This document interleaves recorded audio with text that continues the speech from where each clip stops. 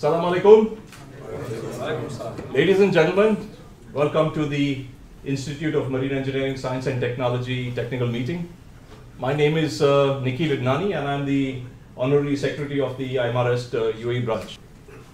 I hope all of you have read the invitation. In any case, between the 9th and the 13th of April, lucky for some, the MEPC 72nd session convened in London, and some of you might be aware there were some decisions taken, as they always do during the MEPC sessions. Noteworthy and relevant to our discussions is the MEPC or the IMO in fact came to some conclusions regarding greenhouse gas emissions, as well as capped the sulfur content of fuels to 0.5% by 2020. Of course, there are other discussions also, but we can't get into that, including like ballast water, but maybe we'll look at it at another session. So we're here now today to look at ship air emissions. What are the challenges? What are the policies specifically? And how has the industry responded to these policies? This is the agenda for this evening. I will soon introduce Algir de Bella. He is the RINA Marine Director for the Middle East and Africa. That would be followed by the IMO data collection system, relevant to what I just spoke about earlier. We'll have a Q&A session. Stefanos, are you okay with Q&A being asked during the discussion, or would you prefer it after? No problem. No problem. Yeah. Thanks for being flexi. So Stefanos has been kind enough to take your questions as he progresses, which is always a good thing because sometimes you don't remember, and today you don't have tables, so there's no way to write down. So please, like I said earlier, raise your hand, and thanks for being accommodating enough to take questions midway. And we will then have a, like I said earlier, what has been the market response to this 2020 sulfur cap.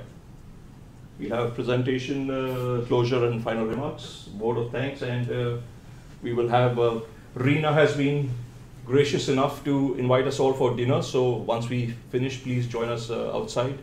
And during the dinner, we'll have our world famous raffle draw.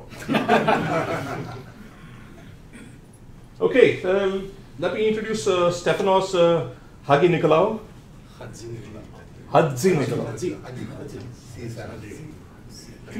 He's the Senior Manager, Marine Research and Innovation at RINA Hellas.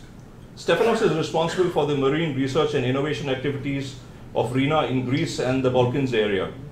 He's also responsible for the training activities of RINA class society in the same region.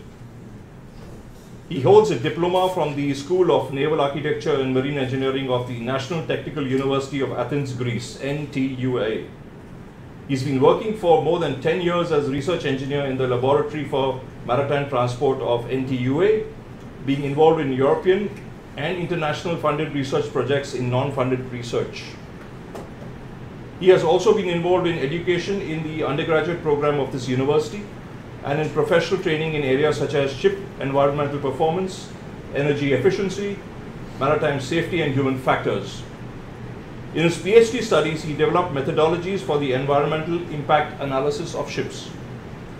Results of his research work have been published in academic books and journals and reported in peer-reviewed international conferences.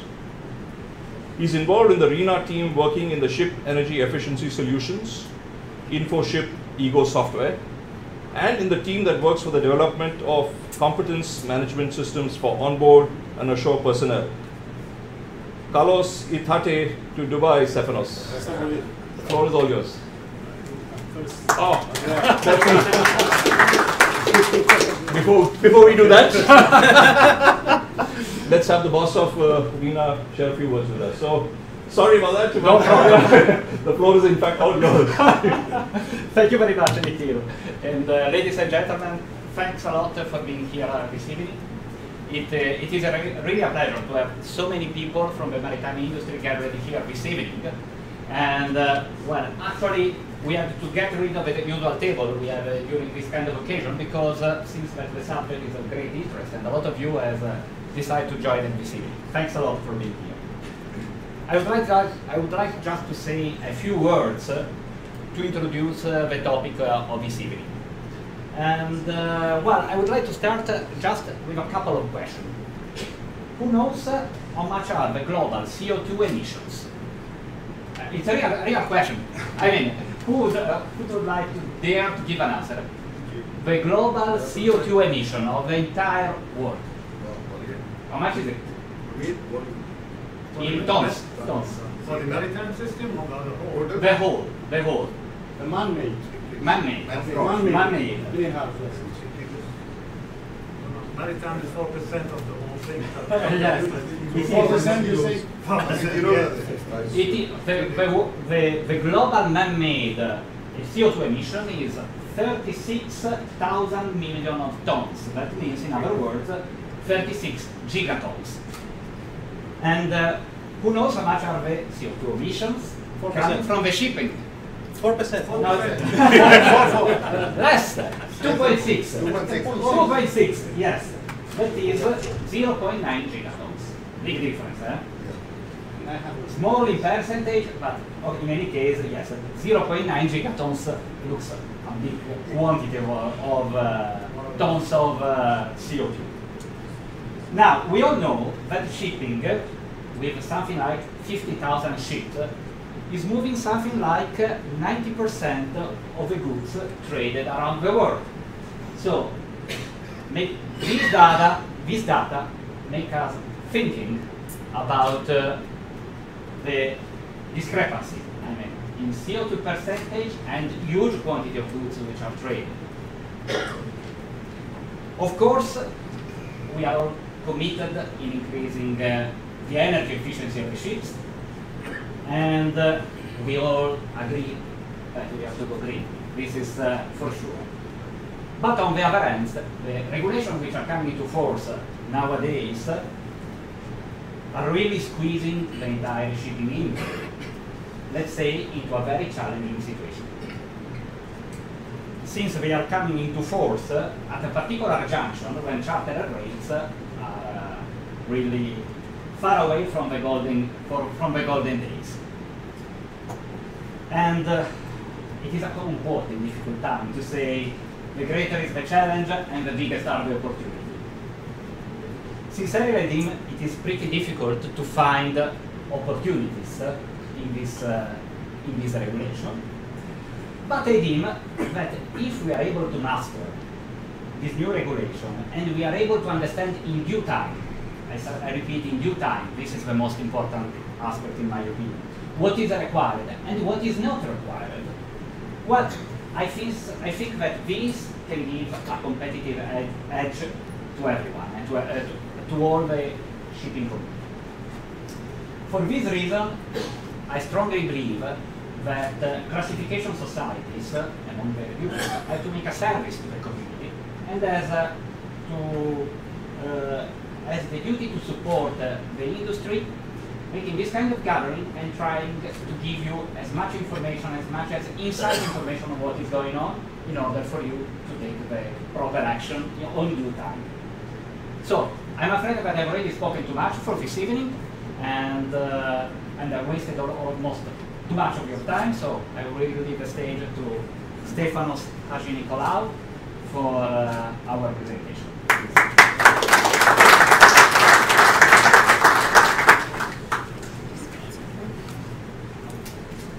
Okay, we're going to change the computer, so let me introduce myself. I am Stefanos Chatzinikolaou. They call me now Senior Manager of RINA, perhaps maybe because my hair got gray very fast in the period that I work for RINA. I'm working for RINA for 3 years now. I have been responsible for research activities and for training activities. And among all the training and speeches that we have to deliver, this is one of my favorite. Because this is one of my further subjects connected with my PhD studies and connected also with my personal interest. It is my personal interest, environmental performance and the environmental improvement of shipping. So today we're going to discuss about two very, very important areas of concern for the ship.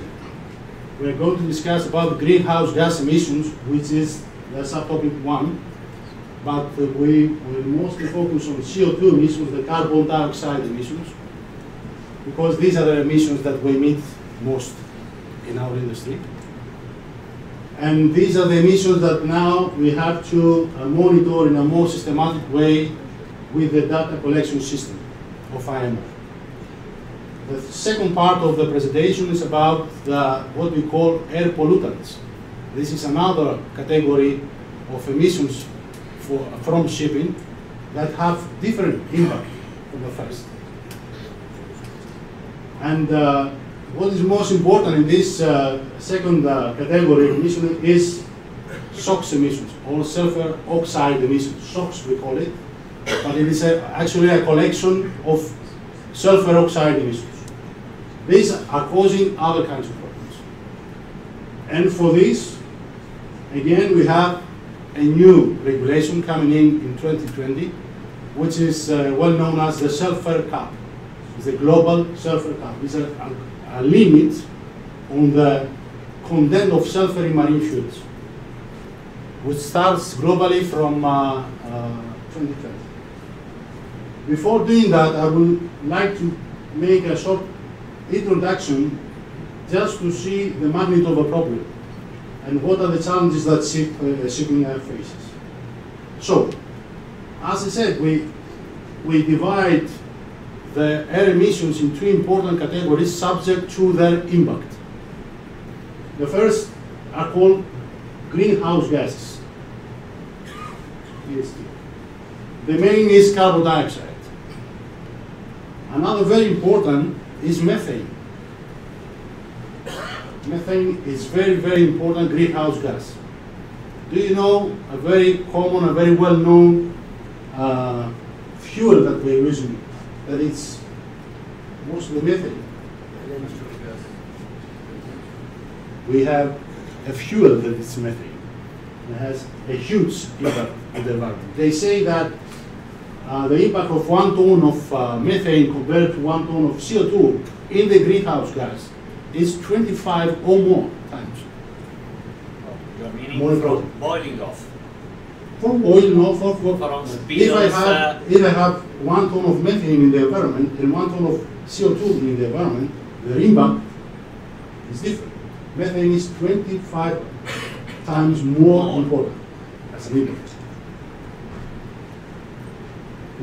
The other part is the main air pollutants. I will use the words NOx, SOx, PM. This goes for NOx is the nitrogen oxides, SOx is sulfur oxide, PM is the particulate matter, VOC is for volatile organic compounds, and we have also the carbon monoxide. As I said, we divide them according to their impact. Greenhouse gases have global impacts.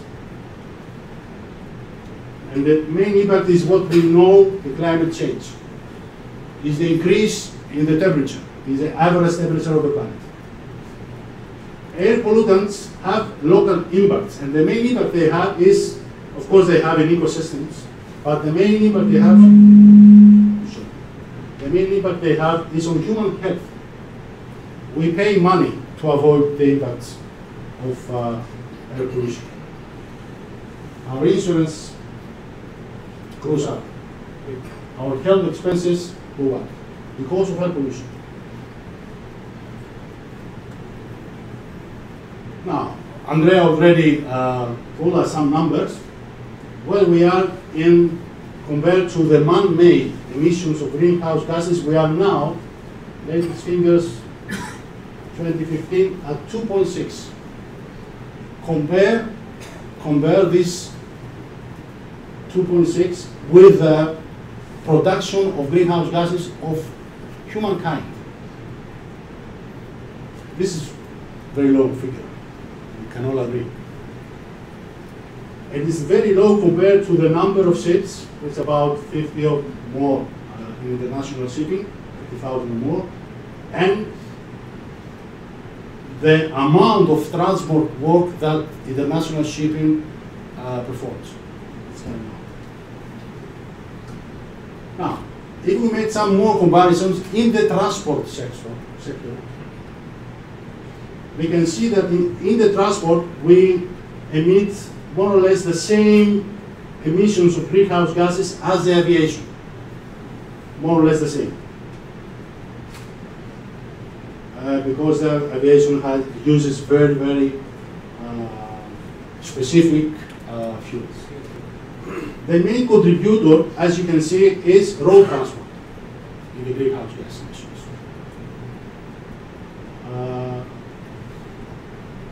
Enough with this, let's go further. What is the problem?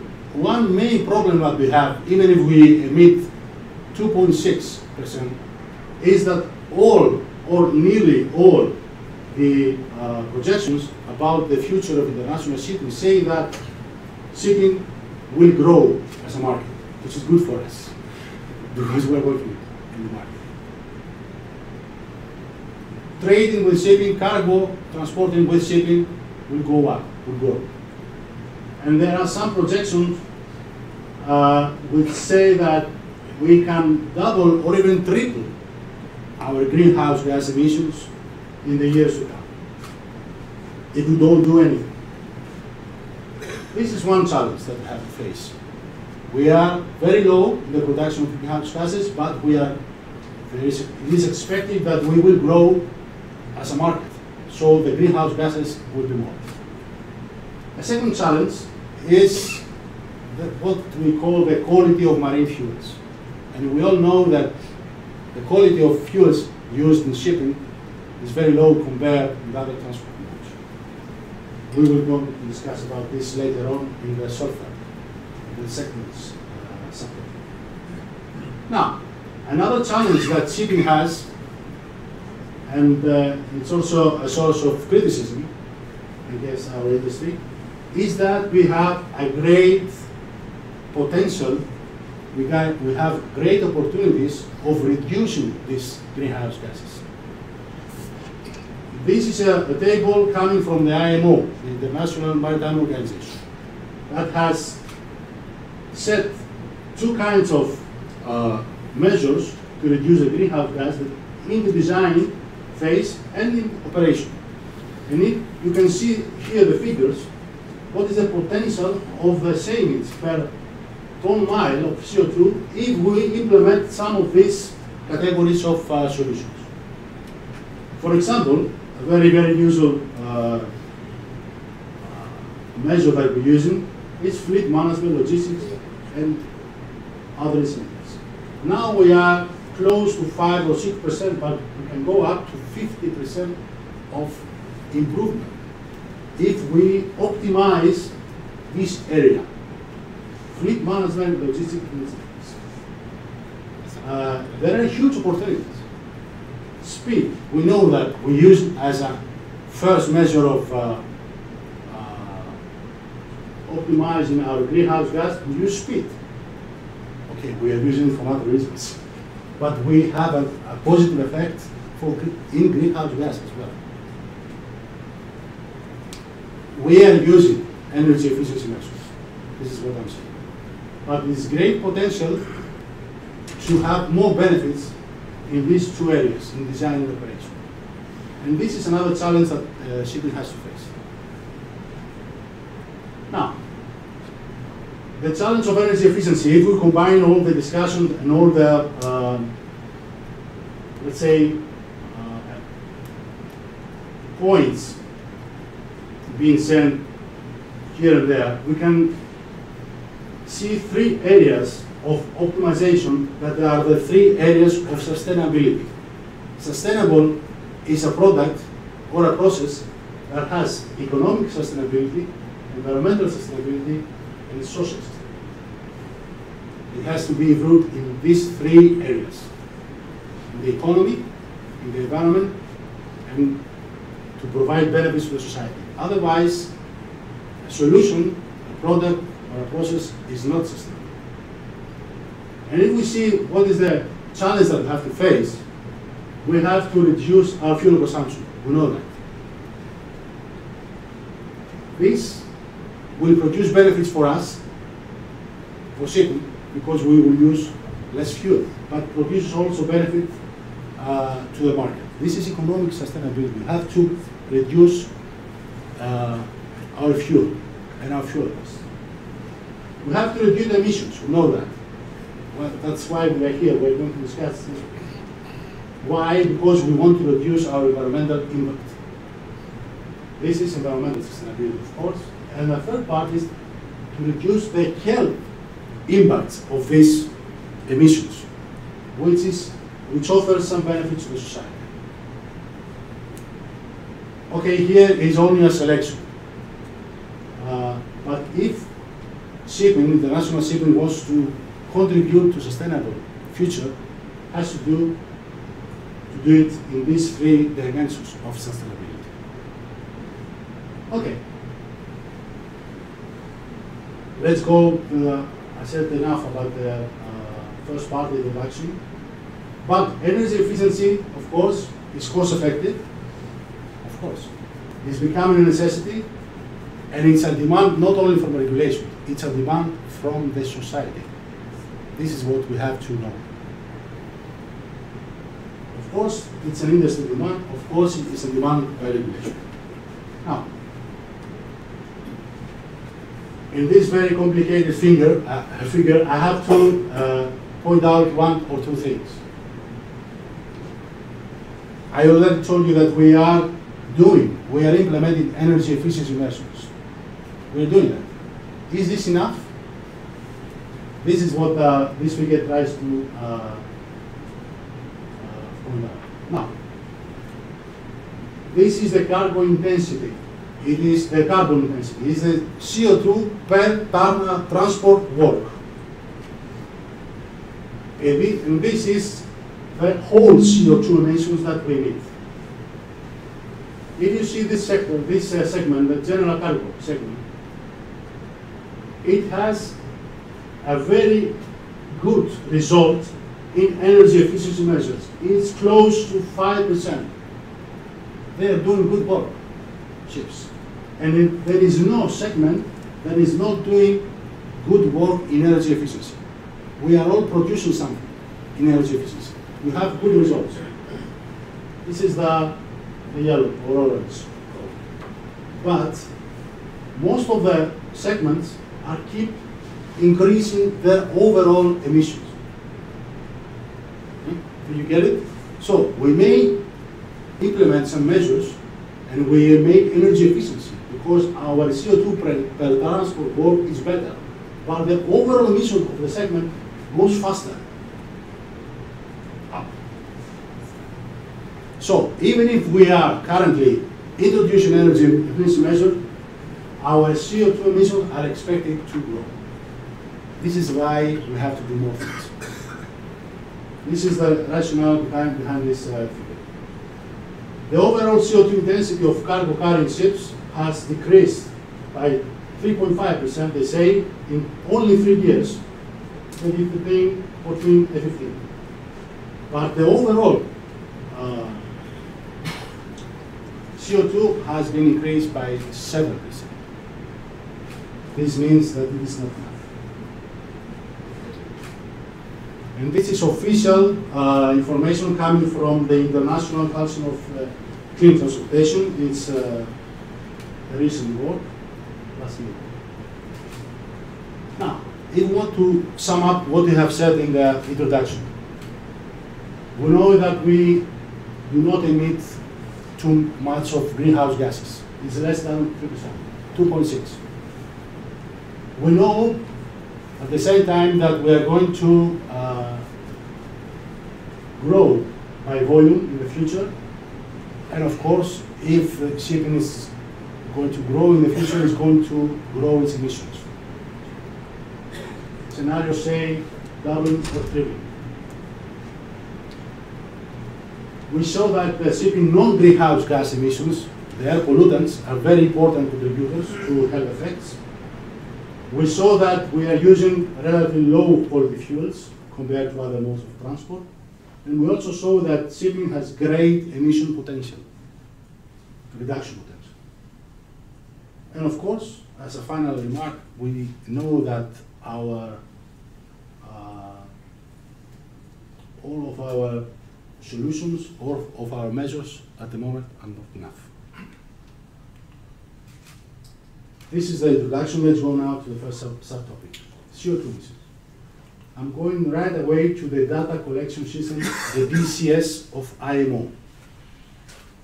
So IMO has developed a data collection system for fuel oil consumption of ships in order to address the greenhouse gases, the CO2 emissions. This is a regulation only for CO2.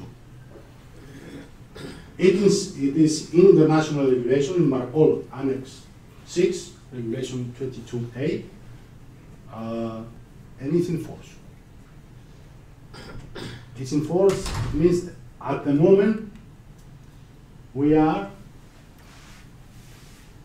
few months before the 1st January 2019, where the reporting period starts. The first reporting period will be in the year 2019, ending. Now, what we have to do is to make a new part in our SEM, the Ship Energy Efficiency Management Plan. This is called CM Part 2. And we're going to see what is to be included in there. We are going to report, each ship has to report its CO2 emissions in 1 year, and after this, it's going to submit the data collected to a verifier, or to a class society. This data should be verified if they have been reported in the way that the regulation requires.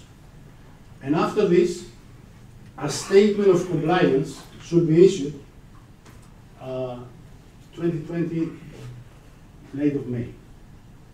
After this, what IMO will do is to collect all the data coming from the shipping companies, and it's going to develop, as they say, a fuel oil consumption database with anonymous data. Not data naming ships, operators, ship owners, etc.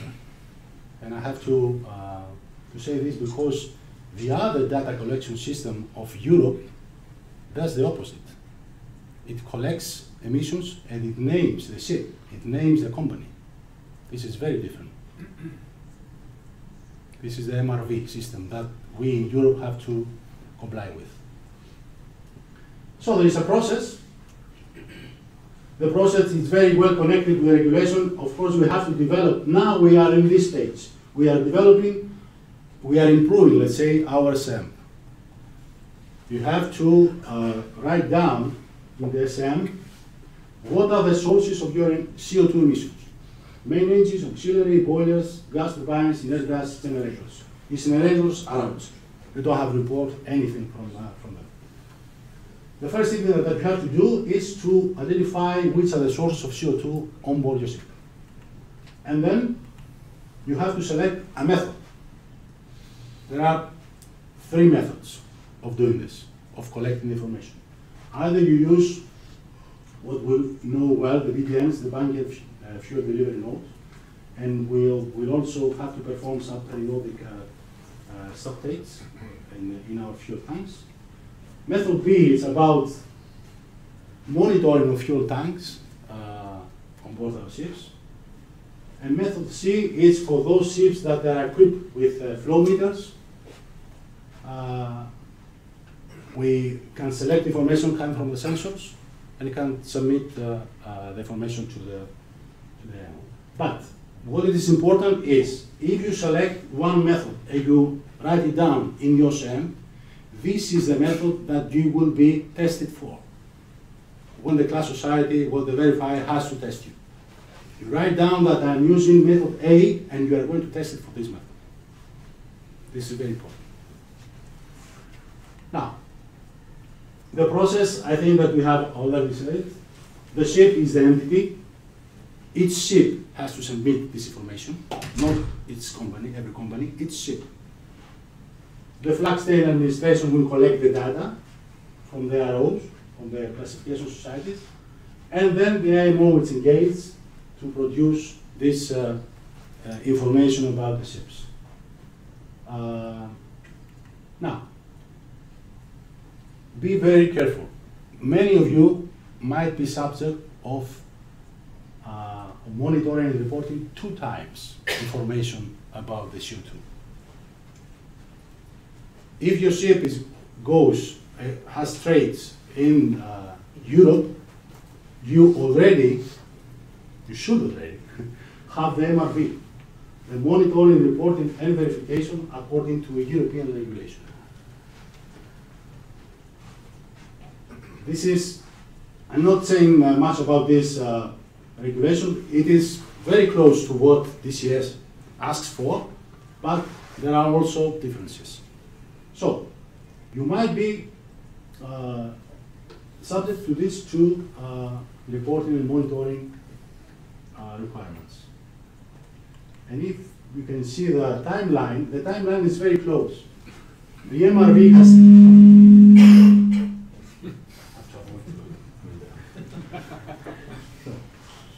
the MRV has started. We are in the reporting period in the MRV. It is the first reporting period that we are in this year. The IMO comes with a 1-year delay. Okay? This is the main point here. Now, if we are going to see some similarities or differences, the main difference is that the EU MRV wants to report also the transport work, the cargo, per voyage, which is very, very sensitive information. In our IMO DCS, there is no such obligation, which is good. The other big difference is that we don't name, I said that already. There is a public database in the EU MRV. It is, if you know, the THETIS database. That mostly the post-state control inspections are reported there. So now THETIS is improved to include also information about the EU MRV. This is publicly available. Anyone wants can name one ship and can see from next year how much CO2 it emitted in the previous year in EU. DCS, no. In IMO, no. Data will be without names of ships, without names of ship owners. And the other difference is that in DCS we report fuel consumption, in MRV we report emissions. You have to calculate emissions. It's slightly different. Now, what is the shipping industry? What the shipping industry has to expect from these 2 regulations? There are 3 possibilities in the future. The first possibility is that we proceed with no alignment of the 2 regulations. If there is no alignment of these 2 regulations, then every ship that goes in Europe but has other trades as well has to report for MRV, for EU, 1 set of data, and 1 set of data for DCS. This will be the case if we are in the no alignment, the first. If there is full alignment, which is the scope of MRV, I have to say, the regulation of the Europeans say that we want to comply, we want to align with IMO. But for this to happen, we have to see the reaction of EU to the new strategy of IMO. We haven't seen it yet. If we have full alignment, then this is the easiest way, because maybe we collect the same data and we report 2 times. But it's going to be the same. It's going to send 2 emails, 1 to Europe and 1 to IMO. This will be easy. And there is also the partial alignment case, which is a kind of a hybrid. The similar elements are harmonized, but there will be also differences. What we want is to have the full alignment, the second one. in order to avoid administration and documentation issues. But we are expecting the reaction of Europeans probably by the end of the year. Don't know yet. Now, as you already said, there is a new strategy of IMO about greenhouse gases. This has been decided last month, April, in APC 72. And this is the main discussion here in the next slides. There have been made very important decisions in this MPC. IMO has set a strategy up to 2050, which, if we put it down, says some very, very important things about our everyday operation. In level 1, the scope is, the strategy wants to reduce the carbon intensity at the ship level.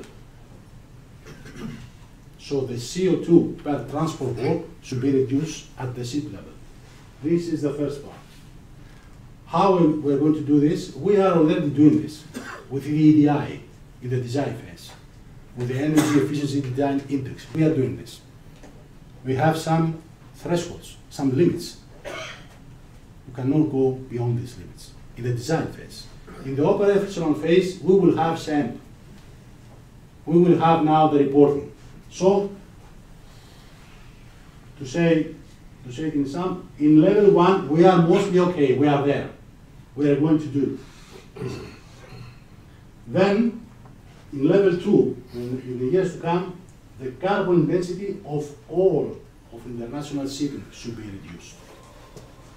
This is more challenging, because they say that the CO2 emissions per transport work should be at least 40% by 2030, or 70% by 2050, compared to what we emitted in 2008. So there's lots of work to be done there. This is the second level. You see what is the index? The index is the intensity, the carbon intensity, which means emissions per transport work should be reduced. The third and most challenging level is to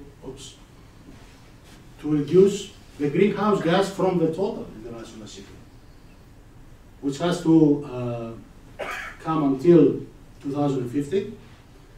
And this is that they said that we have to reduce the total annual CO2 emissions by at least 50%, by at least. The upper limit is 100%.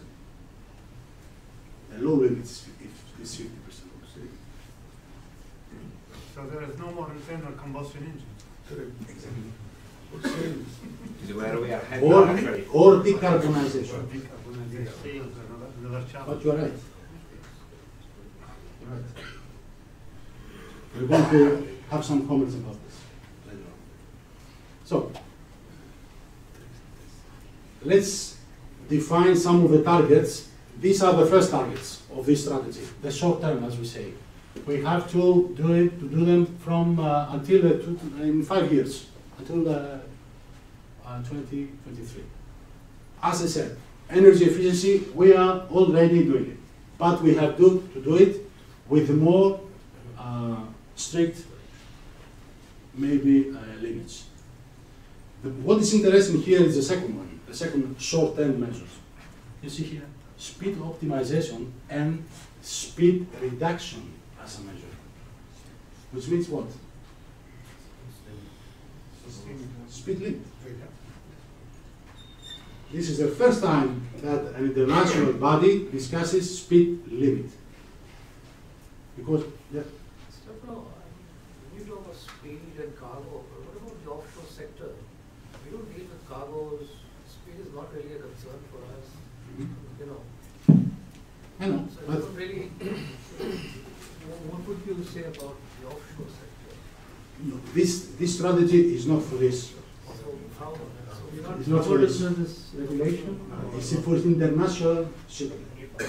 Above 5,000. But you have barges, offshore construction barges. Yes, 5,000. maybe yes, maybe yes. And what happens? But what if you see who are the emitters?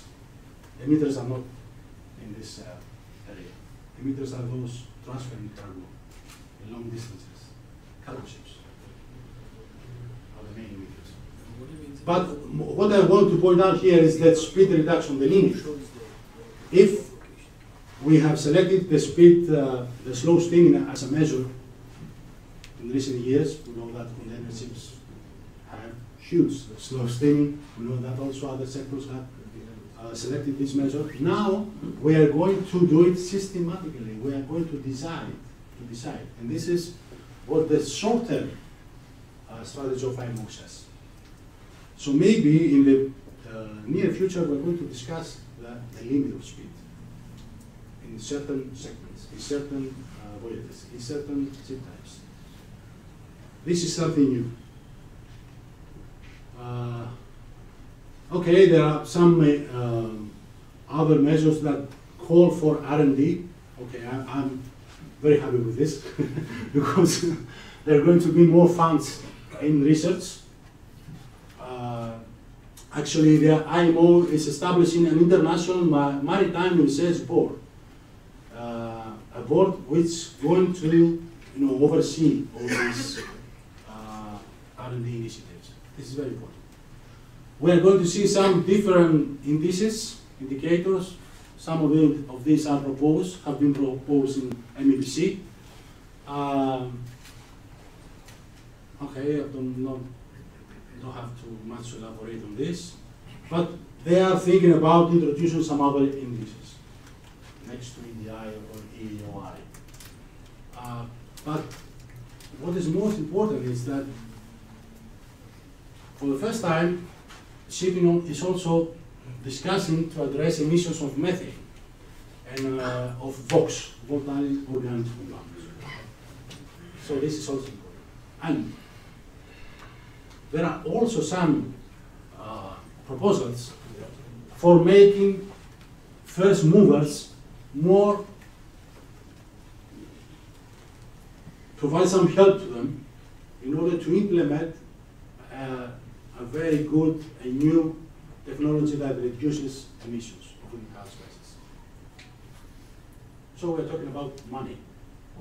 They want to give money to ship owners, to early movers, to use them and improve their technology on board ships. This is happening in Europe. There are European money going to ship owners who want to implement or to install an energy efficiency technology on board ships. They are funded. This is going to happen now globally. Now, for the midterm measures, I think that you have heard already this measure, the market-based instruments, the well-known ETS, the emissions trading scheme. This is something that Europe and the MRV is very fond of. They like it very much. It's actually, the rationale behind this is two companies or two ships. The one emits lower than the limit and the other one emits more than the limit. The one that has to, the one that emits more than the limit buys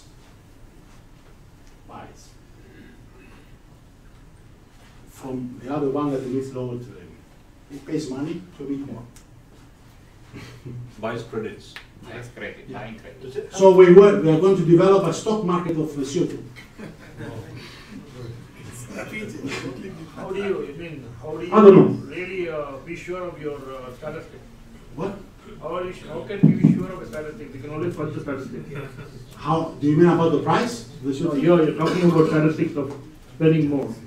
If I'm spending more, I can always fudge my statistics to be spending less. But if I pay money and I lose money because I emit more, I maybe decide at some point to implement a technology to reduce less, to reduce the emission. This is a simple logic. You emit, you pay money. You don't emit, you can earn money. This is the case. So that is business, but how do you reduce the emissions by doing that? Because you trigger technology to be installed. You trigger ship owners or operators to buy technology. Because either way they will pay. They pay without buying technology. They pay for the CO2, for the more CO2 they're getting. They buy technology and they don't pay. It's simple. It's very simple. ETS. To inform you, ETS is now working for aviation. It is in place. Stefanos, Yeah. I think to answer Captain Srikanth's question, he was asking how do you determine the credit levels? Did I understand right? Emission level. You determine emission level by getting Exactly. right? I would, even if you're consuming 1,000, I would say consuming 800. Okay. There will be a system where the That's why you are reporting now. You are reporting now. Yeah, I'm reporting. You Yeah, are no. reporting, and they What need it. prevents me to buy bunkers and not declare it? You are going to report. You are going to report for 3 or 4 years, and the information will be collected in database of the IMO in our case, or for the Europeans in the MLV. So they believe, I'm not 100% sure, but they believe that they produce trustable figures. What is more interesting is that they are going to create this market of CO2, which exists in other sectors. It's not, but this is something that, okay, from Greece where I'm based, I know that ship owners are completely against this development. They don't like it. Yeah, they prefer, you know, in the market-based instrument discussion, which was first began in 2010 in IMO, ship owners proposed to have a tax on the fuel that you buy, which is simple. This is also a market-based instrument, a tax on the fuel. I buy a fuel, the fuel, if burned, emits CO2, I pay some money. Simple, but also market-based measure. This was the proposal of ship owners, but it was cancelled. Anyway, another midterm measure is the uptake of alternative low carbon or possibly zero carbon fuel. This is the end of the midterm measures, which is going to end about 2013. And now, what is you have already said it, the long-term strategy is decarbonization. Decarbonization, which means many things. I can elaborate a few things about this. Yes. The goal is to not emit at all CO2. And if you ask me what other sectors are doing, they are heading in this. The road transport has specific plans to be decarbonized in 10 or 15 years. The road transport sector. Basically shift the emissions from road to somewhere else. If it is electric, then the power station is emitting CO2. Yes. So that will be nuclear. Well, there are solutions for this. There are solutions for the production of clean energy. With regard to the emission reductions, you said there's a lot of technology is coming in to reduce emissions. Have they looked to the science of combustion? Yes, they are looking at this. Of course, you know, there's a complete combustion and there's unburned a few times, which is there's fuels unburned. Yes. And they'll start emitting them. But This area, have they looked at it? yes, but if you allow me one very, very technical comment. The amount of CO2 emitted does not necessarily refer to the way that we burn it. It refers only to the carbon content. Because it's chemistry, it's a chemical reaction. How much is the carbon content inside your fuel? This is going to be emitted in the environment. Yeah, but it's a good idea to look to the chemistry of it as well. Yes, yes. Can reduce. Maybe a fuel with a lower carbon content has a bigger intensity or bigger calorific value, let's say. They will create some fuel that I hear that are in discussion phase. But at the moment, we use carbon, fossil fuels. There is a certain reaction. If you burn 1 ton of heavy fuel, you emit 3 tons of CO2, and that's it. But have you heard of combustion catalyst? It is not subject to the catalyst. Catalyst, because this will accelerate. Yes, the burning maybe yes. But you will have also the But reduce emission, reduce CO2, reduce yes, metal particles, SOx, NOx, everything. this is another. This is air pollution. Yeah.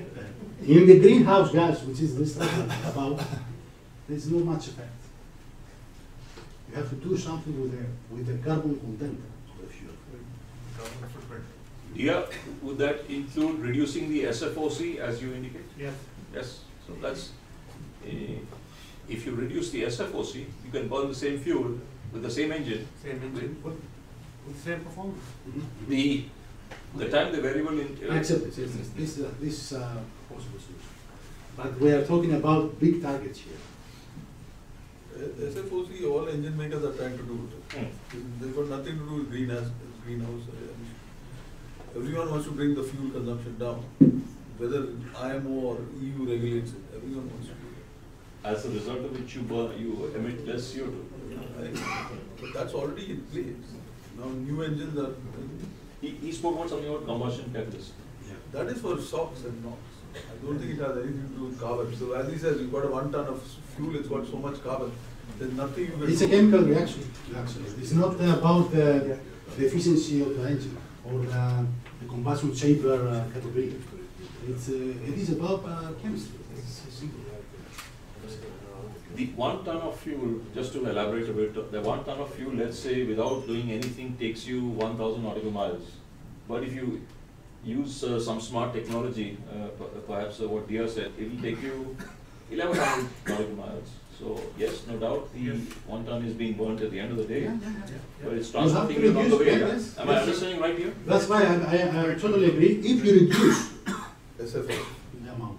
Yeah, that's what you're saying, SFO. SFO, That any engine maker is already trying to do without this greenhouse gas. Would you not buy a Wärtsilä engine if it says 140 grams per kilowatt compared with MAN which says 180? You buy the Wärtsilä. Sure.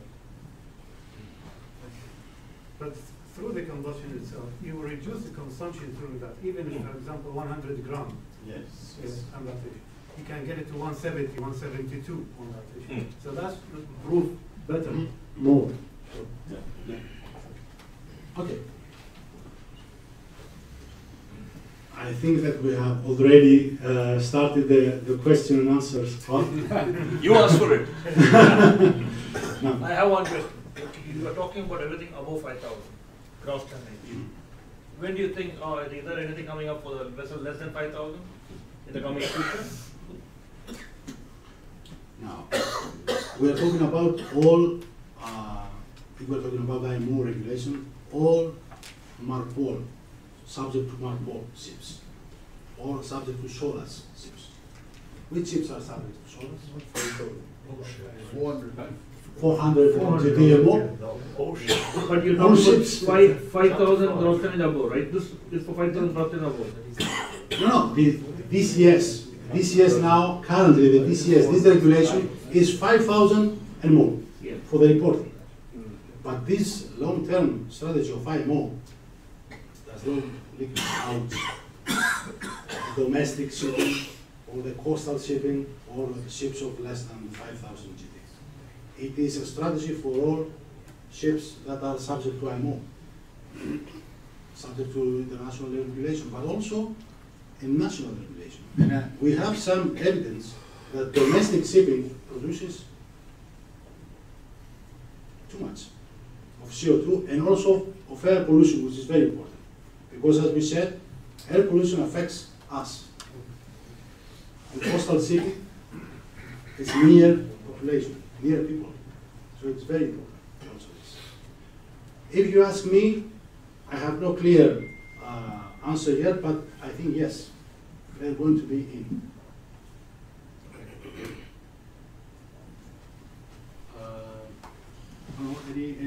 question? Can we go to topic 2? Yes. Okay. Let's go. Now we're talking about air pollution problems. We leave behind the greenhouse gases and the climate change. Our purpose here is not to give you the full spectrum of what is going on in the regulation and in the our main purpose is to give you what is the market response in the 2020 Global Sulphur Cap. And of course, we all know that there are 3 available options: either alternative fuels, either biofuels, LNG, and exhaust gas cleaning. Low sulfur fuels, we will discuss about them. But before going there, okay, this is not shown very well. I will try to explain it.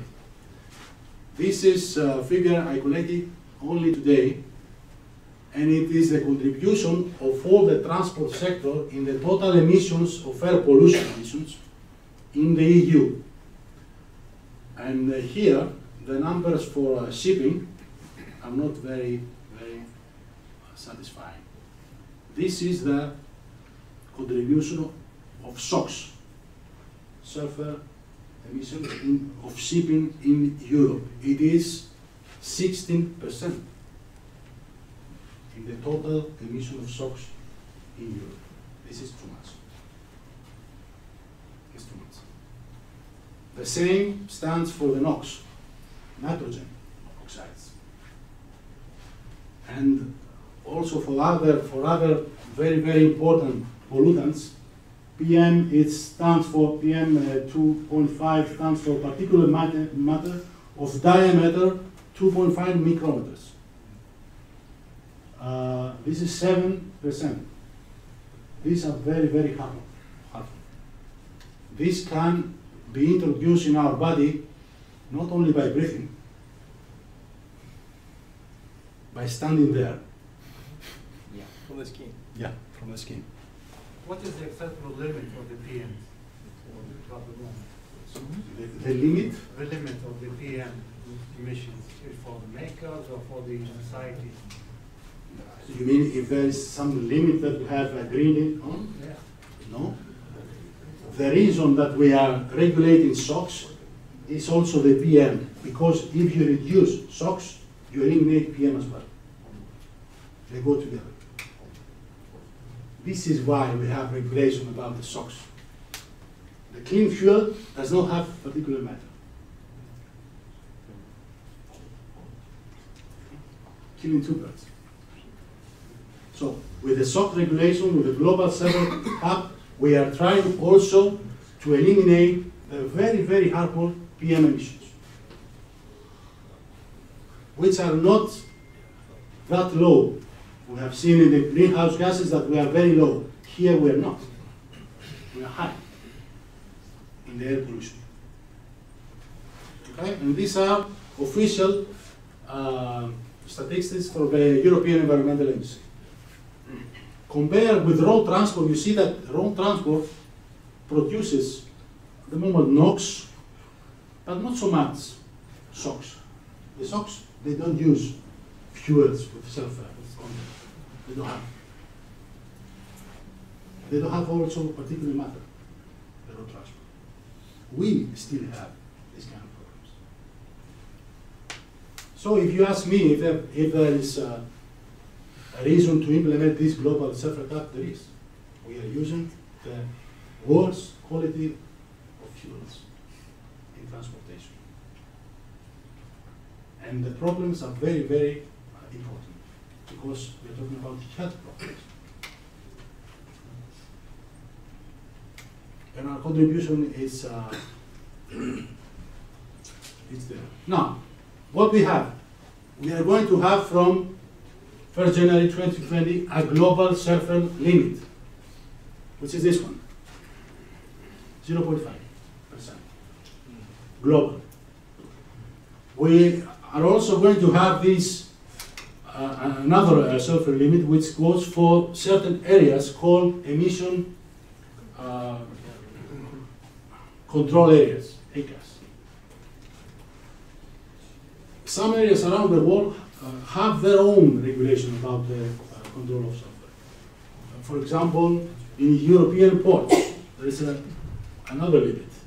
In China, recently, there is another limit. In California, of course, we know that, and it's a very, very strict limit within the 24 nautical miles area.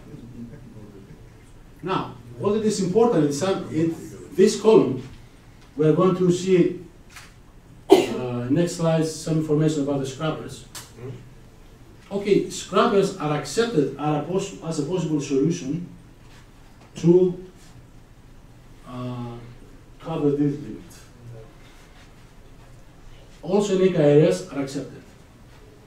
But for Europe, for example, in some European ports, scrubbers which do not have some specific characteristics are not accepted. For example, it is the case of the open loop scrubbers, which produce a great amount of wastewater. They are not accepted to be discharged within the port limits. In China, for the time being, scrubbers are accepted. The most weird reaction is from California, that accepts the use of scrubbers, but you have to submit a study. You have to study. You have to do a little bit of research, researcher, and provide evidence that your installation, your system, is within the evidence. So it is not obvious that scrubbers will be accepted all over the world. Yeah. Yeah, recently we had a ship going to Fujairah just here, and there was a questionnaire regarding scrubbers, and it said that open loop scrubbers would not be permitted. Will not be. And that's this area. Will not be. Would not be. It wasn't in the board. No, it was an open loop. No, our ship didn't have. I said the board sent a questionnaire to the ship. Okay. You didn't have. And told us quite clearly that an open loop scrubber would not be permitted in the board limits.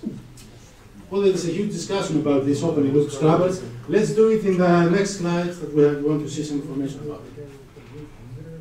So be aware, there is a global sulfur limit, but there are other limits as well.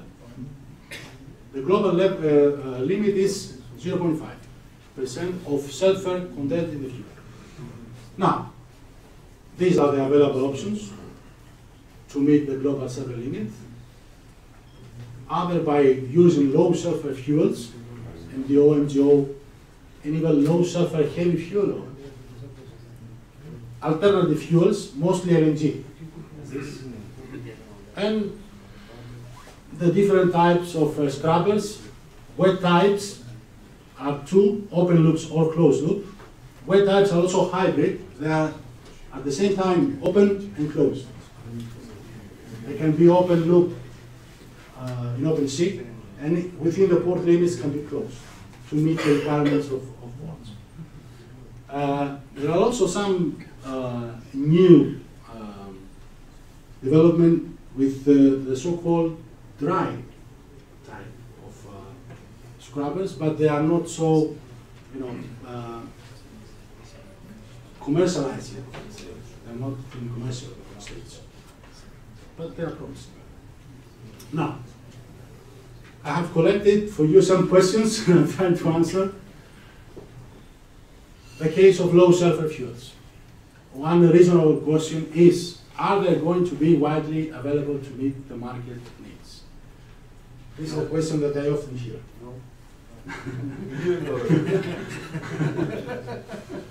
Okay, we can discuss this, but the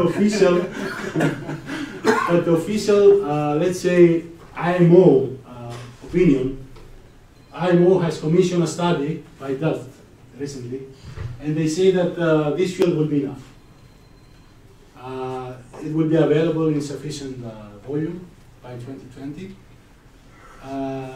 They also identify some other trends in other markets. They say that the refining capacity will be enough because other sectors will reduce their requirement of low sulfur fuels. And there is, this argument is not, is a valid one. If we see the developments in the car industry, can see that diesel, let's say, demand probably is going to go down in the future. Now, another question about low sulfur fuels is, of course, what will be the price of this fuel? Okay, now I bring my magic ball. Anyone knows? What will anyone knows what will be the price? $200. Yeah, you think? $200. The low sulfur? Difference. Ah, the difference. Yeah, you are very right, because the difference is what is important. The price difference. Because if I want to make a selection, I have to compare the two prices. At the moment is in the order of 253 in this order.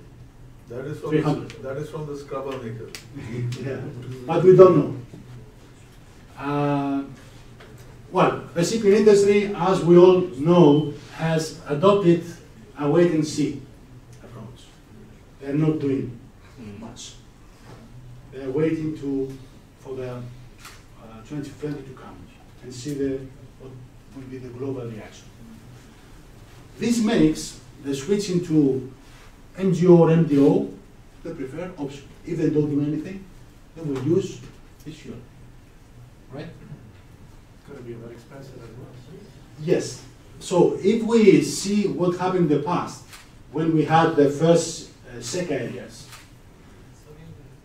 at that time also shipping has adopted the same strategy of wait and see. So after the introduction of SECA, we saw a growth in the NGO especially. The next day, the price of NGO went up. Probably it will be the same. I don't know. We don't know. But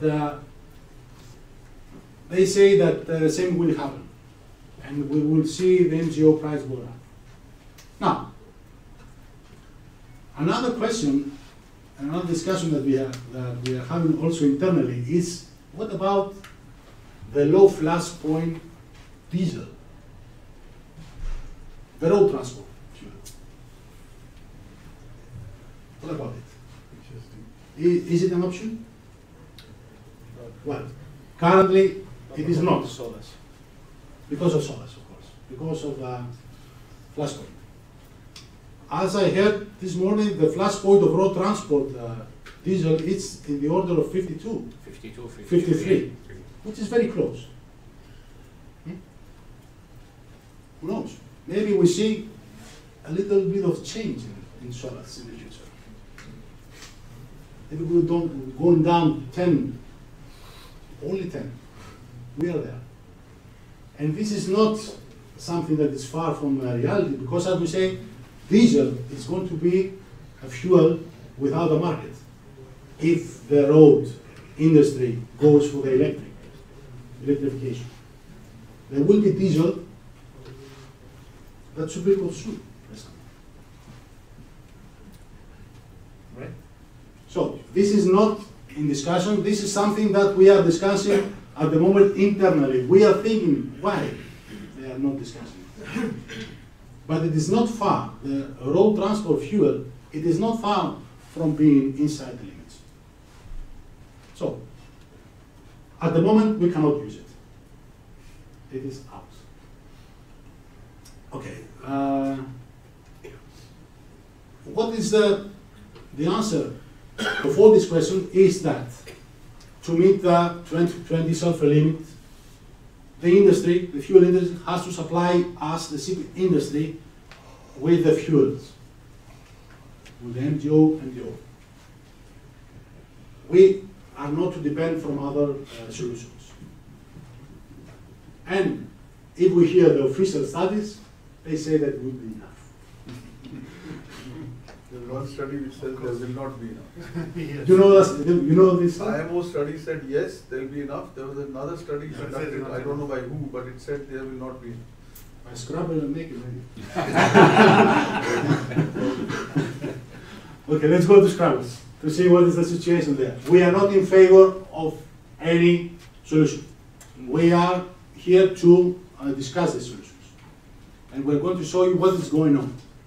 If you see now, from 2014 up to now, and with a little bit of projection, we can see that more or less 300 installation of scrubbers happen every year. We are in this stage.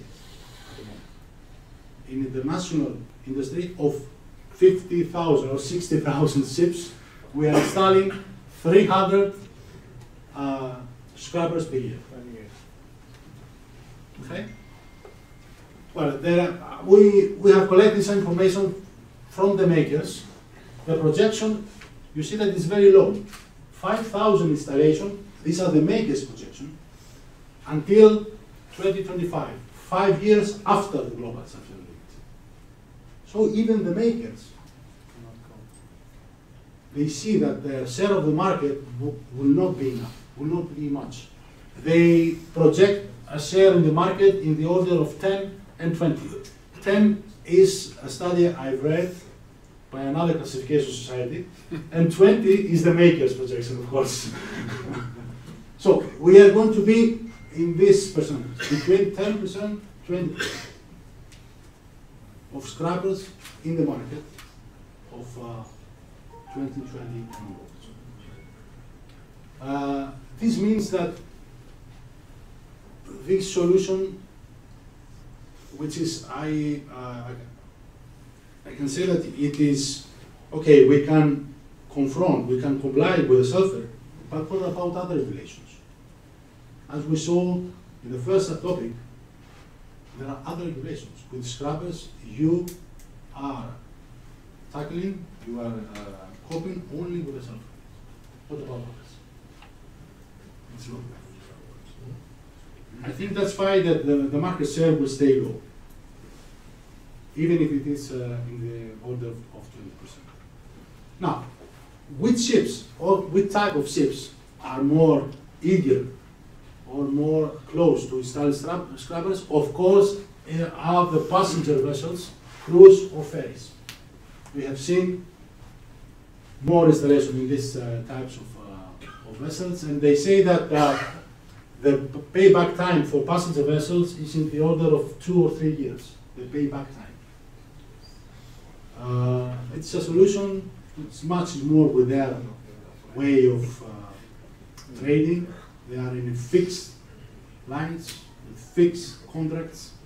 Passenger ferries in my country, in Greece, have fixed contracts for the next 5 years. They know what they will expect, so they can go and start. But for tankers, we'll take into account the current fuel prices, the payback is 5 years or more. It is another payback time. This explains, I think, the approach of wait and see of cargo ships. Okay, but the important point is that we are going to see more passenger ships installing scrubbers. Actually, we know a very big owner with passenger ships, I don't name him, who has actually built, he is a maker of scrubbers.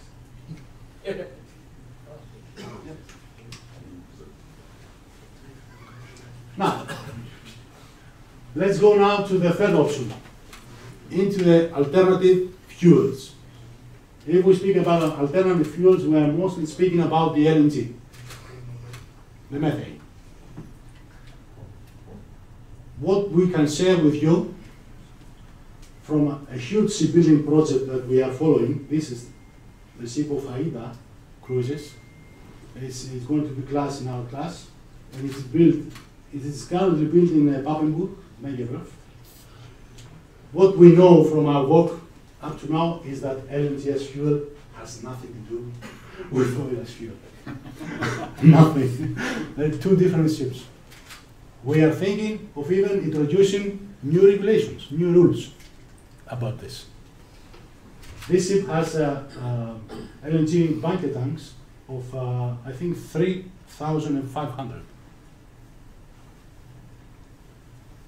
Only the tanks are for the bunker LNG. And there are huge challenges technical in the design phase, but there will be also some more challenges in the operation because it's another fuel. We have to train people on board. You know that with the temperature of this on board the ship, do you know what it is? Minus 160.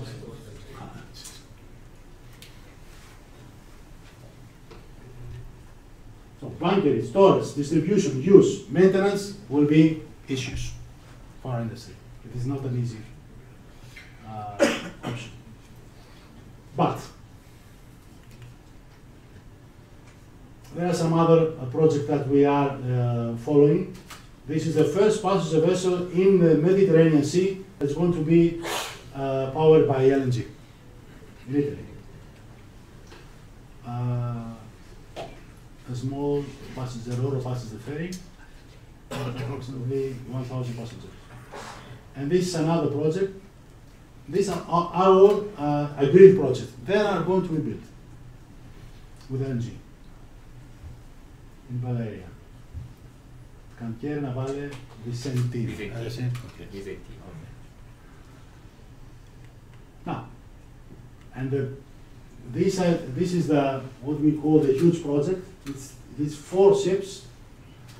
2 of these vessels are going to be for Costa Crociere, 1,080,000 of GP, 2 sister ships, and 2 ships for AIDA. This is a very, very challenging project for LNG, but it is currently on the road. These are going to be the first ships in the cruise industry to be powered by LNG. LNG has potential, but has also some problems. What I would like to discuss now is it the fuel of the future? What do you think? The LNG. And for triggering the discussion, I have a question for you. As we saw it, you burn 1 ton of heavy fuel oil and you produce more or less 3 tons of CO2. If you burn 1 ton of LNG, how much of CO2 do you produce? Do you know? 2.5.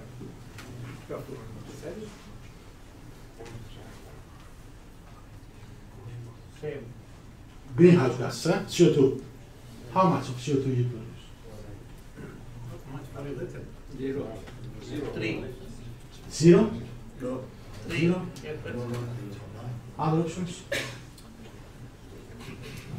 Oh, 2.5. Very close. 3.5. More or less the same. About greenhouse gases, CO2. What is the benefit of LNG? Is in air pollution reduction, not in the greenhouse gas fight.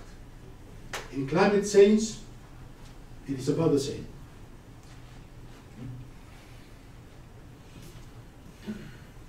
We know that LNG is going to be, we call it a transition fuel for maritime transport. We are going to see it in the market in the next, I don't know, 10 or 15 or even 20 years.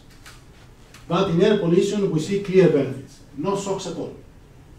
LNG does not contain sulfur.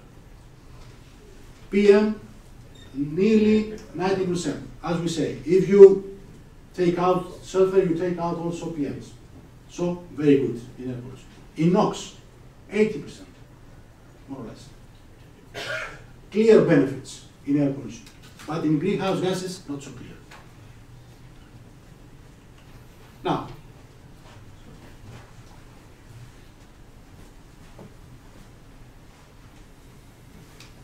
let's conclude. I see faces eager to go on. Let's discuss about future plans, real future plans. We have now these engines. The time to change says that we have to put them out. This is going on in the transport industry. There are decisions by governments, by the government of France, by the government of the Netherlands, to take out all the engines, the thermal engines from cars, with a specific timeline. The timeline is not that long, huh? It's 10, 15 or 20 years. They have decided. And the future is more or less electric. This is the future. Also for us. Also for us. And if we, how long it would take, it takes place right now. It is happening, also for shipping. I collected some information from the news. You see here, fully electric cargo ship lands in China. This is information 2017, last year. Yeah. New all-electric, I'm sure you heard about this, autonomous cargo ship is planned for operation this year. It is working now. This month. This is not in our class.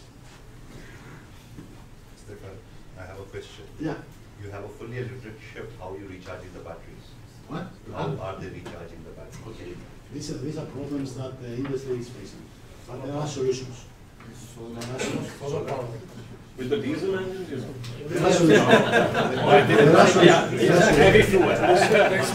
There are solutions. One solution I can tell you, well, this solution at the moment it goes only for not so big ships. Fuel cells. Have you heard about them? Yes. Have some hydrogen. Yes. The first hydrogen-powered cruise ship is scheduled, and it's going to be in the shipyard next year. Has been decided. The contract has been signed last year. Now, what is a fuel cell? Fuel cell is a very, very promising technology. Why? Because it's a very simple technology. It's like a filter or something. And you this is the limit of now. On the one side, in the anode, the input is hydrogen. On the other side, it is oxygen. The reaction inside produces electricity. The most important thing is what is the output, what is the emission. The emission is water. Drinking water. And heat. That is the emission of fuel cell. So you may be asking me why? Why don't we implement it right now? Because producing hydrogen is very, very expensive at the moment. And hydrogen is a very, very difficult to store and to cover. We have to solve the issues before this in order to implement widely the solution of fuel cells. But they are very promising. RINA is doing research. I am involved in research in this area, in fuel cells.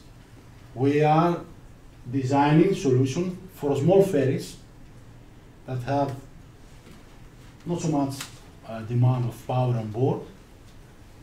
And we are designing portable, let's say, power solution that can be charged at the shore.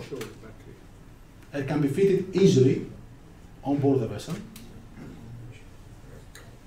It can go for half an hour. Do you know how many of these lines we have in Greece within ports? Too many. There is a line, I don't know, have you been in Greece? Yes. In Piraeus, there is a line, Piraeus-Salamina. The emissions of greenhouse gases in this line is huge. Huge. But there, Salamina, you can see from there. You can swim to Salamina. Yes, exactly. From Piraeus. But the emission of these little ships is huge. This is a solution for them. And I'm sure there are many areas around the world with the same problem. Is this costly? Not this particular, not the fuel cell. It is quiet, it's silent, no vibration, no noise, no maintenance. You just change the filters. Not at all. And you can also utilize the heat. The problem is this, how you create in a cost-effective and safe way the hydrogen. One very, very promising source of hydrogen is methane.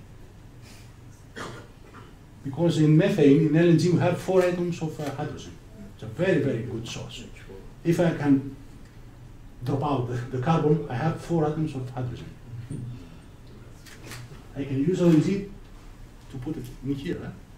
Do you know that there are ship owners in Greece that are discussing of installing on board a small fuel cell to produce some electricity from the boil-off gas that they have? Because they lose it anyway. They lose it. They don't do anything about it. And they are asking, we are in discussion with a shipping company that asked us to provide a feasibility study of how much will cost and what will be the benefit. Because this boil-off gas on board an LNG carrier, it happens. We know it. So maybe it is a promising solution. The problem here is that we cannot produce at the moment a great amount of power. We can produce something between 5 and 50 kilowatts. But multiplied per hour might be 500 kilowatt per hour, which is, for some engines, is enough. And some, yeah. So, yeah. Is it loud enough? Can everybody hear me? Yeah. Okay. And the byproduct, when we use methane to convert methane into hydrogen, I understand the byproduct is methanol. Am I correct? Methanol is not a byproduct. No. What byproduct do we get, or what product do we get when we extract hydrogen from methane? So you are talking about the reaction before this. Yes. Before this, we call it a reforming reaction, a reformer. We use a device that is called the reformer. The reformer takes the fuel, the methane, drops the carbon. Where? I think this is the question. You drop the hydrogen out. And you introduce the hydrogen inside the fuel cell. So the problem is how much it costs to produce the hydrogen and where the carbon goes. And because I remember reading about it about 2 years or 3 years ago, that US was facing a huge problem at the hydrogen cell plants of getting rid of that reformant. Yes. And that is causing a lot of landfill and environmental disasters there. So they have cut down on creating this hydrogen. Now, for your information, there is huge area of research in fuel cells, but before, in the reforming process. That is huge, and there are huge opportunities. We have some companies that are producing very, very effective reformers. We have other companies that can capture the carbon from the reforming process. It's an area with huge research activity these years. And they are considered very, very promising. Fuel cells can go together with batteries in a hybrid installation of work. To answer the question that you are... because you talked about boil-off, yes. And boil-off is already used on most of the LNG carriers by using... Use it as a boundary. And in a turbine it gives better results. Yes. So you don't have to convert it into anything else. Yes. What we know from from this particular shipping company, they say that we have more. We have more boil-off than we need. Even if we are making the best to utilize it. We know that they want to look at it. And currently we are about to begin this feasibility study. What we know is that this is not a solution that we are going to see in a year or even in 5 years. But this is a very, very promising solution because it has the clear benefits to the environment. If we had to find ways to solve the problem of carbon in the fuel that we are reforming, then this solution might be a very good one. And there are also projects. You see, there's 2 new ships powered by LNG and fuel cells combined.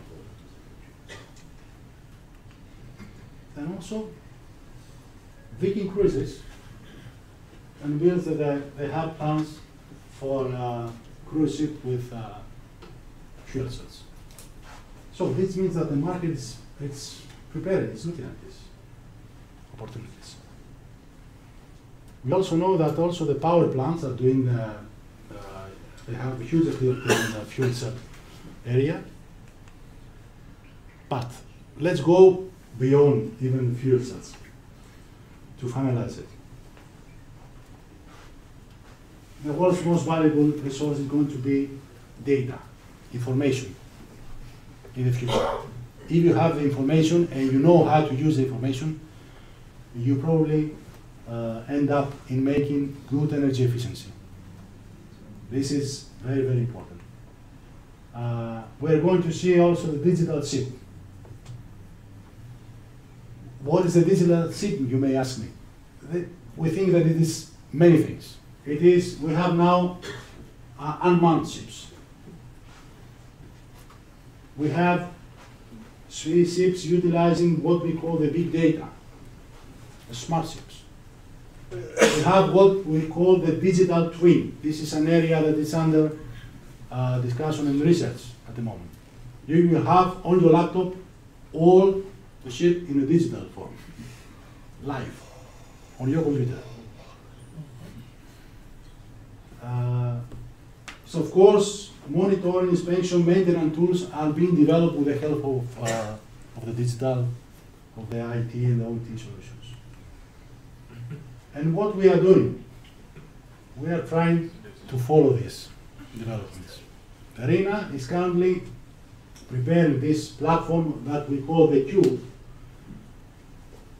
just to follow the digital era and to be ready for this. And you see all kinds of services or works that we provide to the shipping industry are going to be inside this digital platform. This is the way to go forward. And 20 years from now, all of our ships will be digitalized, that's for sure. And one criticism about our industry is that it is quite low in introducing IT, information technology. Okay, I see that we are tired. I finished. Thank you very, very much.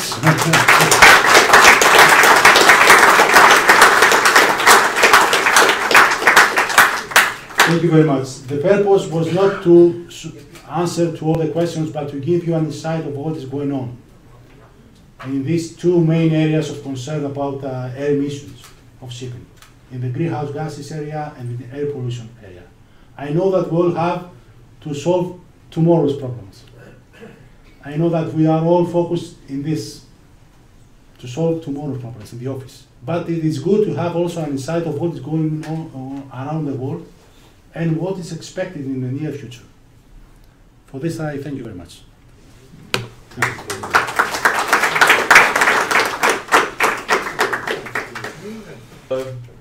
The IMarEST remains resolute in fulfilling our global ironclad commitment to the spreading of knowledge and the dissemination of appropriate information to the broad spectrum of marine professionals, both at the local and in the international levels. And for this to fructify, we rely on the strong partnerships that we have forged with companies who are at the forefront of maritime technology and innovation. And a primary example is RINA, which has really addressed the contemporary topic of ship air emissions, and which, according to me, and was quite evident, has delivered a tremendous value to all of us in the room today, comprising of varied stakeholders from the regional maritime industry. So, ladies and gentlemen, please join me in saying grazie mille to RINA and show our appreciation around. you very much, Andrea. Thank you very much, Kostas, for sponsoring today's meeting. You must know that this whole meeting and having 138 people wouldn't have been possible if it wasn't for Miss Maria.